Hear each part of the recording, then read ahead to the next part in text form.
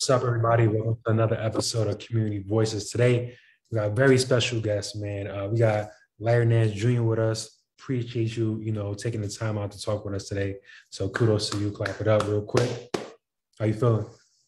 I'm feeling great. I appreciate you having me on. Yeah, of course, of course. Cool. So let's jump right into it. So tell me, what does UL Cleveland do? So UL Cleveland is when you it's basically like a so why I picked them, right? Yeah. Is give you some backstory to start. So I did a program this year to help struggling businesses through the pandemic. Raffling off my jerseys and we actually got the Cavs to match that. And so raffle my jerseys off. Say it went for the average price, they went for like $1,000. I would match that myself. The Cavs would match it for a total of like 3,000. We could give that to one business every single game.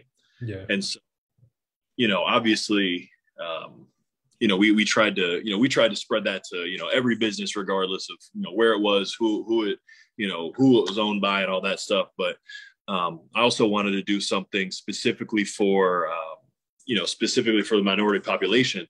Yeah. And that's where Cleveland comes in. They are, that's what I did this year is essentially their goal every year. But for minority owned businesses and minority owned business owners and entrepreneurs. So, yeah. They provide workshops, they provide relief funds, they provide a lot of tools and resources that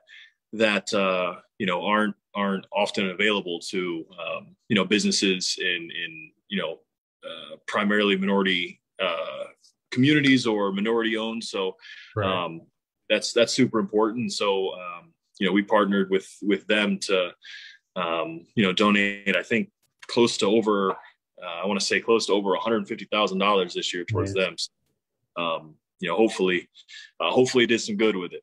Right. Oh, I'm sure you did, especially when you think about like that pandemic and the kind of businesses that are affected, like above like most is always the businesses that are like owned by, people of color and things like that who get hit the hardest. So I'm sure like the work you've done, the money you raised has, done some amazing things, especially when things start to get critical for businesses and, you got to close because of COVID. So I'm sure like all that money you generated went to like people did amazing things with. So, and then, what, I know you told me about UL and like the jerseys and things like that, but what like inspired you to do that?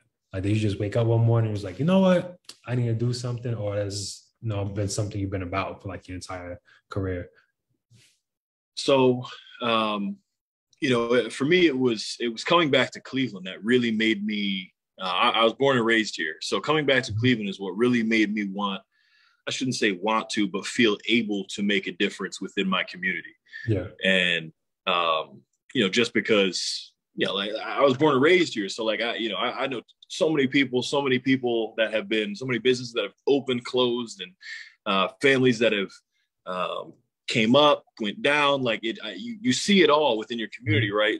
Me coming back, I wanted to do something, I wanted to do something to try to benefit everyone, right? Like, and so small businesses and small business owners are the pillars of a lot of our communities, right? Like not every community has a Walmart, has a Kmart, right. Is easily accessible for an Amazon to ship to, or a Drizzly to bring your drinks to. So, the small business owners are really what keep, what hold up a lot of our communities. And so right. For me, what really got it started was seeing NFL did My Cause, My Cleats, something that they do every single year. I wanted to take that on and do it a little bit bigger.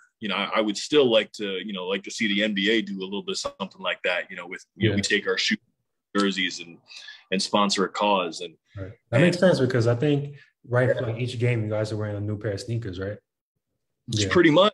Yeah. And so instead of letting those rot in the locker room, let's raffle off our jerseys and get them to some nonprofits, some charities, because that's money that's money that is unaccounted for that we Mhm. could, that we could really take and do some good with. So that's kind of where the idea came from. Yeah, absolutely. So has this been like a charity you've always been associated with, or like you kind of just like kind of put your hand in or have your hands in like a couple of different ones within Cleveland? So I try to get around to helping everybody out. I'm Right. very fortunate to lead the life I lead, and so UL Cleveland is one that I've been involved with, both Cleveland and Akron, for a while now. The food banks in both the cities, Hmm. we did that. We do that every year. But then what was new this year as well is so we did the T-shirt initiative and had businesses send their shirts, and we actually got a few nonprofits send their shirts. And while we didn't represent them throughout the year, it was only the small businesses. Me and my wife did double back and look at every single nonprofit and charity that sent us a shirt and sent Hmm. us a letter.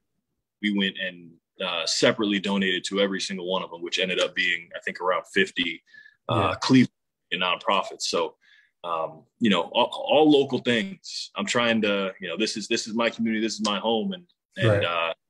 lifting them up is what it's about.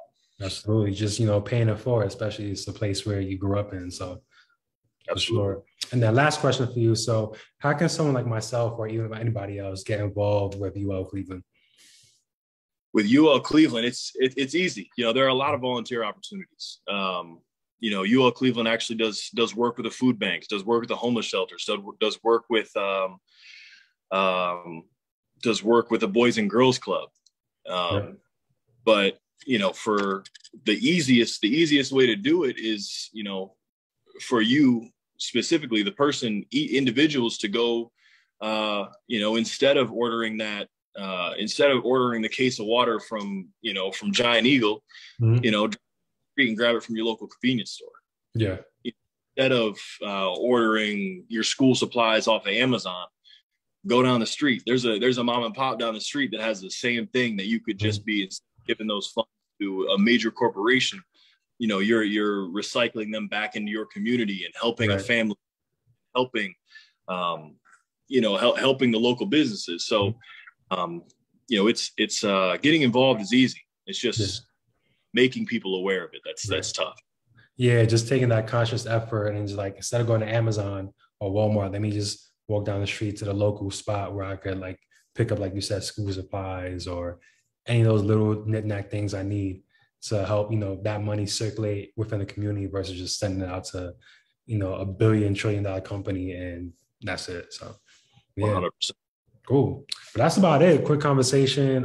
You all Cleveland doing amazing work, and us at JD Sports and Finish Line, especially with Community Voices, elevating and bringing awareness to like programs like this and leveraging your voice to help inform like all our followers in the community. So we'd like to make a donation on your behalf to US Cleveland as well, which I'm sure they'll appreciate, to help join your mission and, helping the small businesses stay afloat within this time. So No, yeah. that's incredible.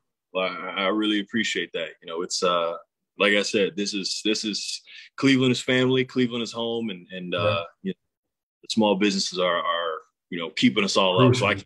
Exactly. hopefully we can work together forward in the future. Absolutely. Absolutely.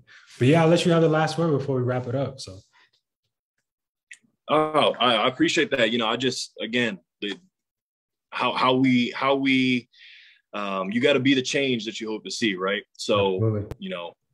we want to see our communities lifted up. We want to see these local businesses thriving. We want to see business owners, people of color. We want to see entrepreneurs coming out of the minority communities, and if that's what we want to see, it's on us to do it. Yeah. So it's easy. Like I said, it's easy to go to Amazon, easy to go to Kmart, easy to go to Target. That's easy. Hmm. Do the research, find out who owns the business in your community, and Yeah. go support them. They'll be grateful, and you get some.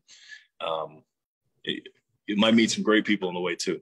Absolutely. It's those mom and pop stores, man. But again, thank you so much for your time, Larry. And yeah, until next time. Till next time, I appreciate you. You too, boss.